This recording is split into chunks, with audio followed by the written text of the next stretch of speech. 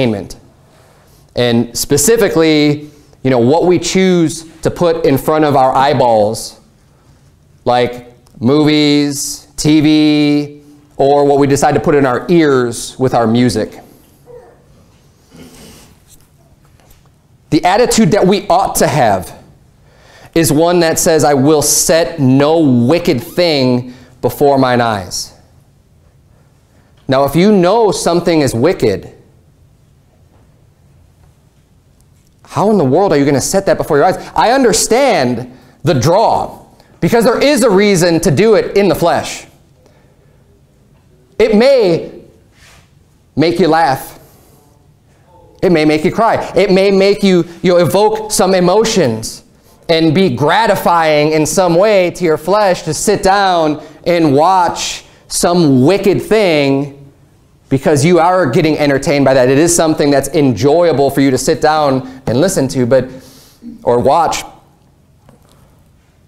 But that is not the attitude that we need to have. After this sermon, if you go back and decide to just set wicked things before your eyes, that's going to be willful sin. Maybe you've been doing it ignorantly to this point. But after today, you're not going to have that same excuse of not knowing what the Bible says and not knowing that Scripture teaches us right here. We're not going to put anything that's wicked before mine eyes. I hate the work of them that turn aside. It shall not cleave to me. This is the attitude that we need to have. If we're going to try to keep ourselves pure and try to keep ourselves right in the eyes of the Lord with our works, we need to hate the work of them that turn aside. Not be buddy-buddy with it, not enjoy it, not actually feast our eyes on the work of all the wicked people and to say, hey, I just want to look at what all these wicked people have to do. On the contrary, what he says, mine eyes, in verse number 6, shall be upon the faithful of the land, that they may dwell with me. He that walketh in a perfect way, he shall serve me. Saying, these are going to be my role models. This is what I'm going to spend my time putting in front of my eyes, putting in front of my face. It's going to be the good people. It's going to be the righteous people. It's not going to be the wicked reprobates and the wicked people of this world that are just full of iniquity. Why are we going to choose to put that in front of us? Now, I stopped watching the television, I don't even know how long ago. It's hard to remember at this point. It's definitely been at least a decade. I know the progression and the way things have been going with the TV shows. I'm 41 years old.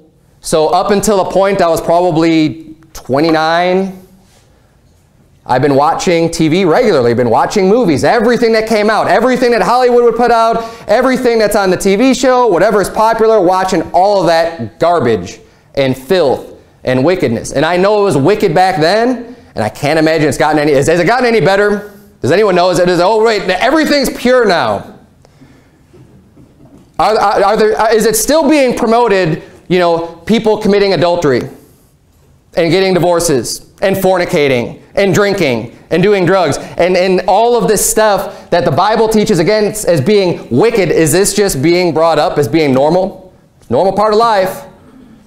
And kind of giving you the adulteress's side of, oh, this is why you should have sympathy for the adulteress that cheats on her husband, because she has all these problems. And they do their character development on these programs to show, and it's called programs for a reason. Because they're programming you to think a certain way. Media is powerful. The TV, music, this is really powerful. The messages that get conveyed into your mind has a lasting impact. Even if you're aware of it, it still is going to impact you. It still desensitizes you. I remember the progression. I remember back when it was just unheard of. At first, they would have the sodomites, the homosexuals on the television screen, just as this humor, right? They'd have this real flamboyant, faggy character that everyone could just laugh at. That's the way it was in like the 70s, in the 80s. And you have like your Three's Company and whatever, like all these other shows where you just have your token sodomite, and they were just there to get a laugh out of it. Oh, because it's kind of funny. And then I remember when the first movies or shows started coming out where they actually showed like a kiss or some type of affection, and it's revolting. It is revolting, and it was revolting, and people were outraged by it. But then what happened? People started getting desensitized the next time it happened. And the next time it happened, people stopped becoming so outraged by it and started accepting, well, this is just the way things are going now. After you've also been crammed by the news, crammed with the every other form of media saying, you need to tolerate this, you need to accept this, we're here to stay, we're out and proud, and we're, you know, and just cramming this message down your throat ad nauseum.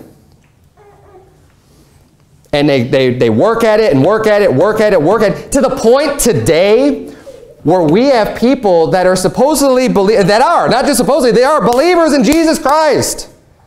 They believe the Bible, they believe God's word, and they're going to criticize and condemn. The Christian is going to speak out against the Sodomites and say, they're not welcome here. We have standards. We're not going to put any wickedness before our eyes, and yet we're going to be the ones now that are going to be condemned as being wicked.